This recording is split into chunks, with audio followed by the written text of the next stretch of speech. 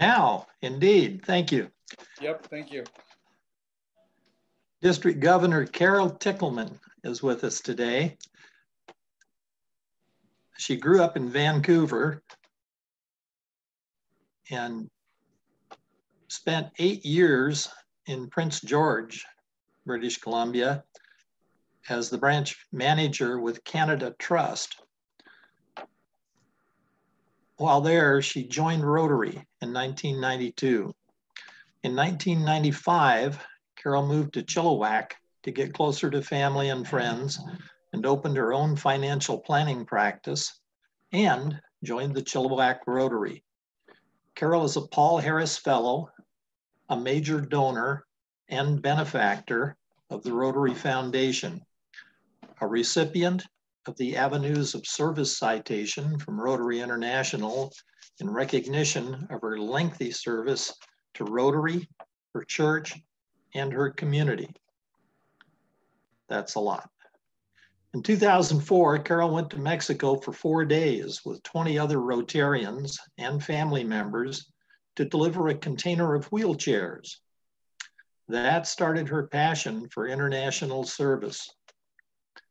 Carol has been to Ethiopia and Uganda to perform Rotary service. Started that in 2009. She participated in their polio national immunization days. She's been to 7 Rotary International conventions.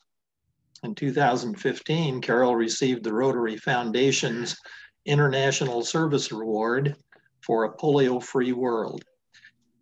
And in 2016, she received Rotary Service Above Self Award. Please welcome our District Governor, Carol Tichelman. Thank you, Assistant Governor Twain. As past RI President Dr. Mann often said, that is by far the most recent introduction I've had. So, good afternoon, President Bryce, fellow Rotarians and friends. And I see many friends on these Hollywood squares before me. It's truly an honor to serve as District Governor of this amazing district for the 2020-2021 Rotary year. I'm so proud of the clubs and Rotarians in this district. Almost all of Rotary went dark in the middle of March. A pandemic, what the heck? Everything in our playbook was not working. None of our district or club leadership trained for this. But distance doesn't separate us, silence does. We're all going through this pandemic storm together, but every club and every member is in a different boat. Within 2 weeks of the shutdowns, the district offered every area a COVID response grant. Clubs started adapting to the new reality and serving our communities and our members with thoughtful action. Rotarians are people of action, and you've proved that in spades over the last 7 months. When we come out of the other side of this pandemic, I truly believe that our clubs will be more incredible, more dynamic, and much more connected and effective than we were in the old normal. Rotary President Holger Knock asked 4 things of the incoming governors at the International Assembly in January. Goodness, that was only 9 months ago, but there are some days that it seems like a decade ago. He said Rotary is not just a club that you join. It's an invitation to endless opportunities. It opens opportunities to serve in a project as big as End Polio Now, and in also a small community project where you might plant a tree. Everything that we do opens another opportunity for someone, somewhere. President Holger's first ask of the incoming governors was to create new innovative club models to help expand outreach by creating a satellite club or a community-based Rotaract club. And since March, it has been proven that this can be done, even during a pandemic. President Holger's second ask was that each club have at least one strategic meeting, asking what should our club look like in 5 years? And what steps should we take to achieve this vision? What value do we bring to our members? President Holger's third ask was to select new members carefully. Make sure they're a good fit with your club and that the club meets their expectations. Engage them and take care of them. There is no wrong age to become a Rotarian. President Holger's fourth ask was to continue your club's efforts to end polio by donating to End Polio Now. We must fulfill our promise that we made to the children of the world. And I thank your club and members for your strong support of Polio Plus. And of course, I have to recognize Lee Harmon's amazing Miss Vicky journey. It's now 9 months since the International Assembly. Our lives have changed, but the goals to open opportunities have not. We are Rotarians, and we must remain optimistic and continue to seek opportunities to engage members, grow Rotary membership, fundraise, and perform service projects, depending on which side of the border I'm on. The Rotary citation has changed dramatically in the last 2 years, and this new framework for clubs to set their own goals annually is a strong message from Rotary International that Rotary happens at the club. Your club can choose which door to open and which path to use. The only required item to obtain the citation is paying your dues promptly, and you did that, so thank you. As Rotary's vision statement says, together we see a world where people unite and take action to create lasting change across the globe, in our communities, and in ourselves. As past RI President Ian Risley often says, Rotary gives ordinary people the opportunity to do extraordinary things. Think of how less rich your community would be now if your Rotary Club had never existed. Your community and the world needs Rotary now more than ever before. As Paul Harris, our founder, once said, whatever Rotary may mean to us, to the world, it will be known by the results it achieves. In late 2018, Rotary asked the Johns Hopkins University to do a study on the impact of Rotarians on the global economy. And that study came back with a conservative estimate of $850 million US annually that it would cost communities around the world if they had to pay for the services that Rotary volunteers provide. And 47 million volunteer hours generated by Rotary members in a typical year. On the Rotary brand front, the People of Action campaign brings the Rotary brand to life by highlighting what happens when community leaders within Rotary join together, share their vision, exchange ideas about solutions, and then take action to make it a reality. Rotarians share a unique passion for taking action to improve their communities and the world. Where others see problems, we see solutions. This is our chance to show others how Rotarians see what's possible in their communities and to highlight what we can achieve when more community leaders join Rotary. We are people of action. And we're all united and guided by the four-way test. Integrity is what you do when nobody is watching. When I first asked to join Rotary in 1992, I did so as I was a bank manager, and it was expected of me to be involved in the community. Shortly after I joined, I learned of Rotary's corporate project to eradicate polio. That touched my heart, as my father was a victim of polio. I knew one day I would participate in a National Immunization Day, and that day came in October 2009 when I went to Ethiopia for the first time. And this vial is the one that I used when I immunized my first child. With every subsequent child that I have immunized on that and the 8 other NIDs I've been on, I have felt gratitude for anyone who has ever donated to the Polio Plus program.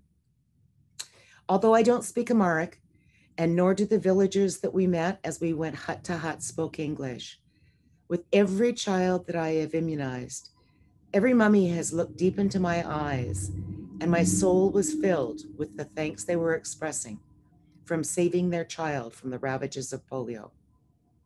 Those children will face many challenges in their lives, but they will not be crippled nor potentially die from polio. Just over a month ago, on August the 25th, the World Health Organization announced that transmission of the wild polio virus has officially been stopped in all of Africa. This milestone is an incredible public health achievement for Rotary members, the African region, and our Global Polio Eradication Initiative partners, and a huge step forward on the road to global polio eradication. But we still have important work to do in order to eradicate wild polio in the last 2 endemic countries. Year to date, there have been 74 cases in Pakistan and 51 in Afghanistan. We've faced many challenges in our journey to eradicate polio, but we've made remarkable progress. And the polio infrastructure that Rotarians help build will serve as a lasting legacy that will continue to help protect vulnerable children against other diseases for decades to come. And these same polio workers have been very active in COVID response and surveillance throughout the developing world since March. Other exciting news from RI was the announcement that Jennifer Jones will serve as RI president in 2022-23. Jennifer is a Canadian and from our very own Zone 28, and she's the first woman nominated to lead our organization. As Rotary International President nominee, Jennifer's nomination continues to demonstrate Rotary International's commitment to diversify its leadership and specifically to fulfill the RI Board of Directors pledge that was made in January of 2019 for the number of women in Rotary and in Rotary leadership positions to be 30% by June of 2023. Rotary also continues to grow and expand its commitment to diversity, equity, and inclusion, and has started a monthly webinar series on the topic. At the district, we're also developing a DEI program, and I thank past District Governor Linda Jean Coyle for leading this initiative. Paul Harris said, "Rotary must always be evolutionary and at times revolutionary." Another recent announcement from RI was the decision by the Rotary Foundation trustees to add a 7th area of focus with the addition of the environment. More information will come on this as the program is being developed for inclusion in global grants in July of 2021. Another initiative at the district is that we are starting a district-wide blood donation friendly competition to encourage our members to regularly participate in this life-saving humanitarian act.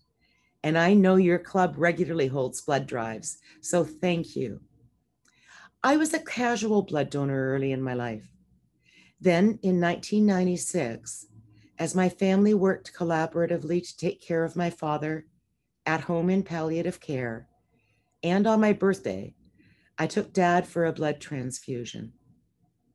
That dramatically improved his quality of life in his last 2 weeks of life, and I've been a committed blood donor ever since. I just completed my 68th blood donation. Governor-elect Bev Harrington is also a lifelong committed blood donor. I just sent the information to President Bryce about the competition, and I encourage you, your family, and your friends to participate if you're able. We've been really busy in District 50/50. Another new initiative is that we are taking the Rotary and Toastmasters Alliance to an active program. We thank Stephanie Hooper and Carl Garrison in leading this. And our first step is to identify any Rotary member in our district who is or has been a member of Toastmasters. So if you are or you have been, let us know. We're also having our first training on this at the end of the month. So if you're interested in leadership and speechcraft training, register for the programs on the district website. We're also working at the district to assist clubs to work collaboratively on global grants. This is happening more each year, and we encourage clubs to work together with their international service funds to allow Rotarians to do community service on a global scale. There is a water and sanitation grant in the works for Kenya if you want to partner in an international project and not have to do any of the grant writing and work. Rotary opens opportunities. How prophetic for that theme to come after last year's theme of Rotary Connects the World as we work through a pandemic. If there is a viable treatment or vaccine, next May, Chilliwack's doors will be open. Building on the RI theme logo, the district conference theme logo shows 6 doors.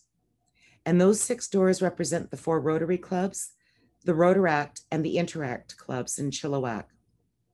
And you'll be seeing that graphic shortly on upcoming promotional materials.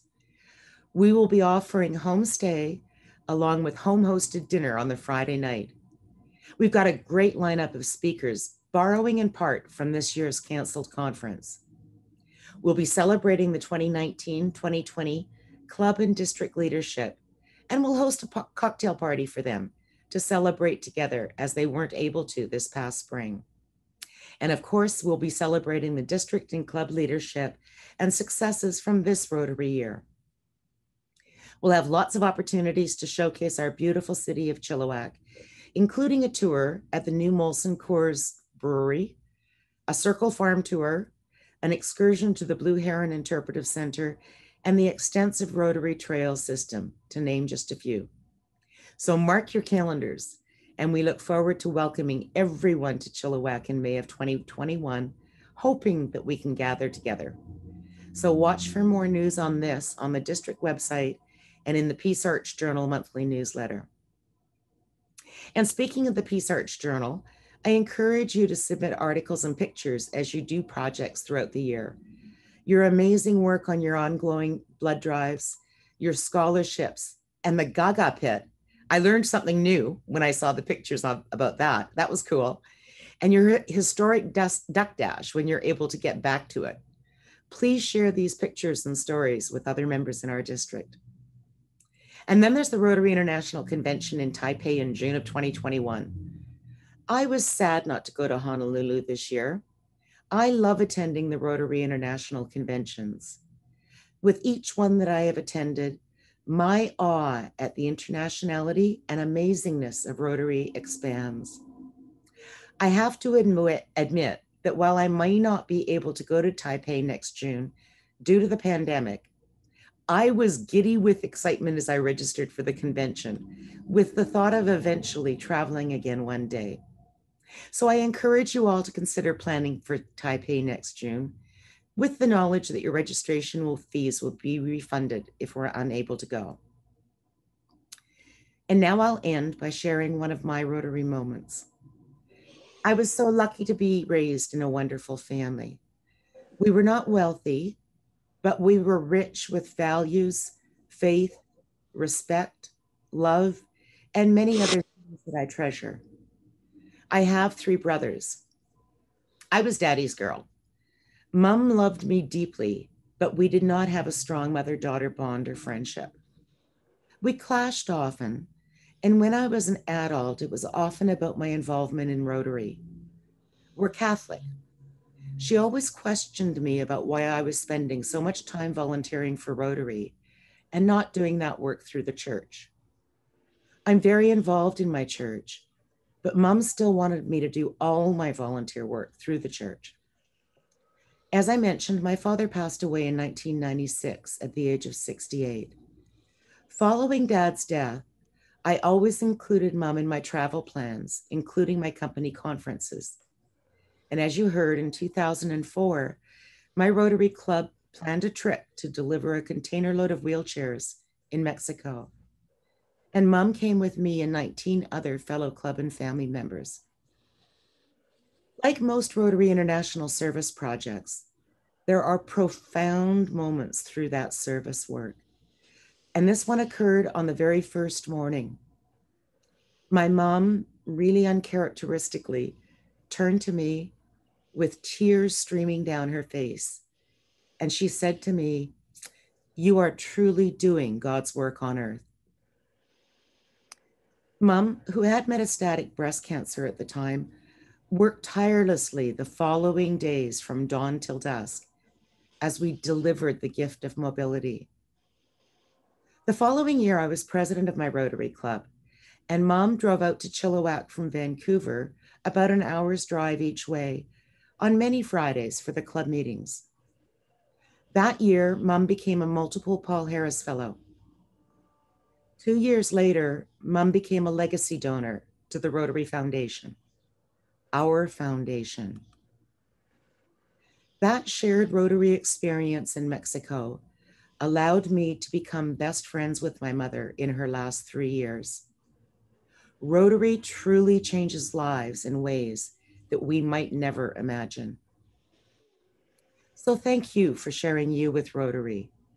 And I look forward to serving as your district governor this year. And I'll now entertain questions, if there are any, as we continue to work together to grow Rotary, increase and expand our impact, and have fun while we do so. Thank you. District Governor Carol, what was the date of the district conference this coming year? It's going to be May 13th to 16th, 2021. Great, thank you. Carol, this is Gene Chase talking. I don't know if you noticed on our roster, we have a Jennifer Jones in our club, and you can tell RI that if they're short, she'll be glad to substitute for the other Jennifer Jones. I will definitely let Jennifer know that. She's actually going to be our speaker at our foundation gala event on November the 6th. Okay, yeah. Our Jennifer Jones is a very good person. Excellent. Thanks, Congratulations, Jenny. Thanks, Dean. You probably saw her face when you were, if you were coming into Arlington, which you didn't, you're on Zoom, but one of the billboards coming into town, we have to see Jennifer Jones's picture.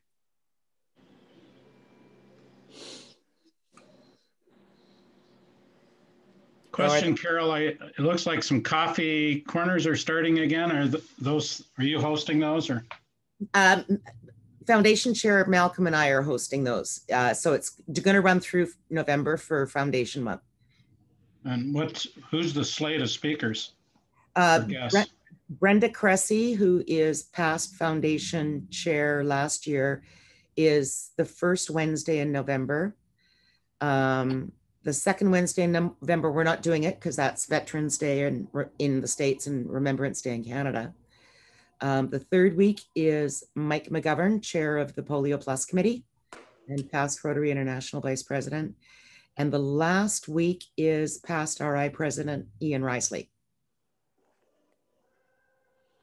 When are these? Wednesday at noon? The first two, Brenda Cressy and Mike McGovern, are going to be at 10 o'clock our time on Wednesday. And Ian Risley, because he's going to be zooming in from Australia with the time difference, that's going to be at 7 p.m. cocktail hour. Thank you. And the registration is open for that on the district website now. District Governor Carol, could you explain a little bit about the partnership with Toastmasters? Past Assistant District Governor Dave shared with me that partnership, but I couldn't find any Toastmasters to give a presentation last year, and I'm not sure I quite understand the relationship and how we find people to talk. I can definitely connect somebody with you if you would like. Just get a hold of me. We've the Alliance started at the Toastmasters International and Rotary International level. Rotary recognized that Toastmasters excels internationally at providing leadership training and speechcraft training. And that's something that Rotary has been good at with the senior leadership, but not at the club level. So they started negotiating this alliance a couple of years ago, and the initial product is 7 amazing training sessions that Toastmasters crafted for Rotary, and they're available on the Rotary Learning Center. So I encourage anybody to take take those courses. And at the district level, I've met my counterparts with Toastmasters, which covers 2 different Toastmasters divisions, one on the Canadian side and one on the US side. And we're getting a cadre of Toastmasters speakers that are prepared to be presenters at Rotary clubs. And we're encouraging the Toastmasters club presidents and the Rotary club presidents to introduce themselves to each other, invite the Toastmasters members to your hands-on service projects, and because they don't have a service component to the Toastmasters membership. And we feel that that could create some cross-germination of membership between the 2 organizations. I was a Toastmaster. It's a good organization. So, hey, Bob, we did have Stephanie Hooper who did a short presentation at one of our meetings. Did you miss that or? Good. DG Carol Lee here. Where do you find the updated numbers for polio? I was just online at polioeradication.org, which I've always used, and they're still using 102 cases, and they say it's as of the 14th, but that's the number that I found 2 weeks ago. So I wonder where you find your updated polio numbers. I just Googled polio case counts. There was an error in the total from 3 weeks ago. So they didn't update the, they announced that there were 5 new cases that week, but they didn't update the totals for Afghanistan and Pakistan. So I think that's the difference between the numbers that I gave Lee and what you might've seen. Thanks. I just wondered where you found them, but polioeradication.org has been pretty reliable with the case breakdowns and everything else, but I'm always trying to keep the number correct when I give my chats. Yeah. Thank you. You're welcome.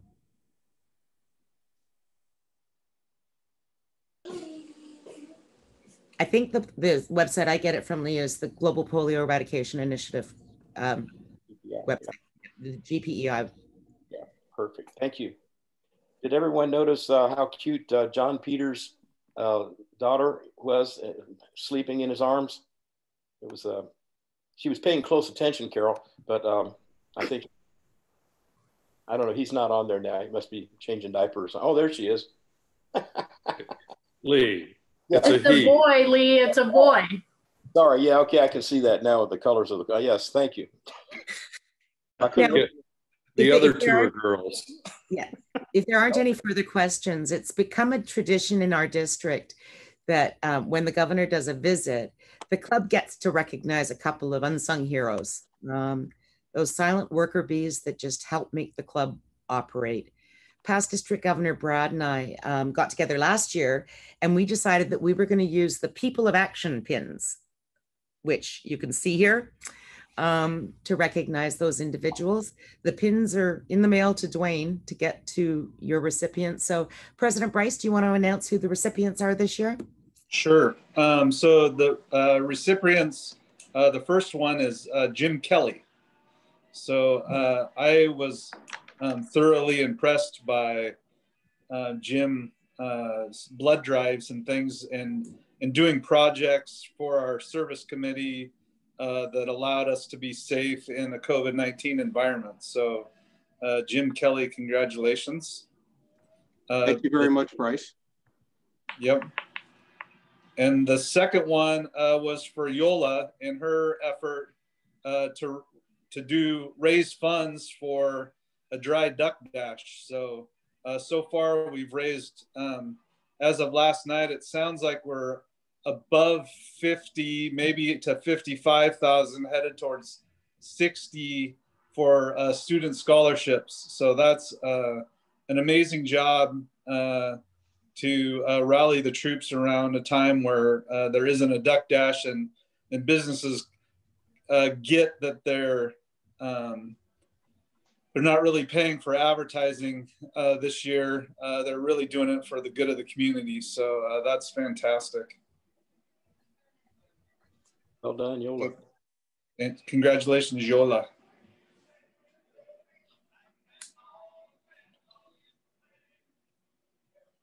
And that's it for the People of Action pins. Did you want me to proceed with the VHF? Please, if John, do you have those names from John? Perfect. Yep, I got it. Carol. Yeah, so thank you, President Bryce and Foundation Chair John, for asking me to do this presentation. For the benefit of guests or newer members, the presentation of Paul Harris Fellows recognition, is our foundation, the Rotary Foundation's way of expressing its appreciation for a substantial contribution to its humanitarian and educational programs. It's named for our founder, Paul Harris, a Chicago lawyer who started Rotary International with 3 business associates in 1905. Paul Harris Fellow recognition has been decorating our Rotary Foundation's passionate supporters for many years. It's a proud tradition that honors the memory of our founder. I believe that he would be deeply moved to see all that Rotarians and friends of our foundation have done and continue to do in the name of his beloved organization. The objective of the Rotary Foundation is to do good in the world, and these members fully embrace that ideal. A world of peace and goodwill comes closer to reality today. It is because of gifts like ones made by these members over the years that the Rotary Foundation is able to carry out an array of programs and achieve beneficial changes in our world. Improved living conditions, increased food production and security, better education, wider availability of medical treatment, and rehabilitation for the sick and the disabled. New channels for the flow of international understanding, and brighter hopes for peace. A contribution to the Rotary Foundation is an investment in the ideal of goodwill, peace, and understanding. And that is an ideal held high by Rotarians the world over, and one that these members clearly share. Working with such individuals of goodwill, we believe that ideal will become a reality. I'm pleased this afternoon to recognize Paul Harris +1 recognition for Simona DeVries. Good job. And Paul Harris +8 recognition for Dave Duskin.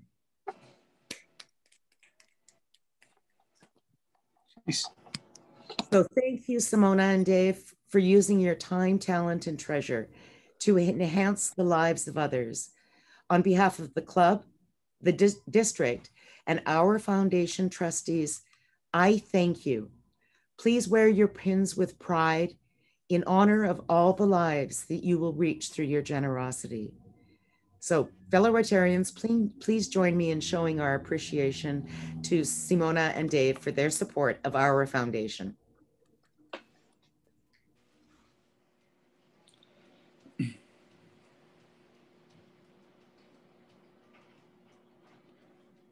Great, thank you, Carol. So it looks like we do have enough time to go through Happy Dollars if there's no more questions for the district governor. And we'll start off with Mr. Paul Harris +8.